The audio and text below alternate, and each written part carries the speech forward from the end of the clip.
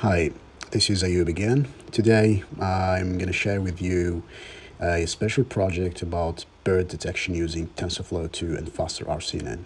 So the great news about this project is that you can run the project on Google Colab, so it's completely free.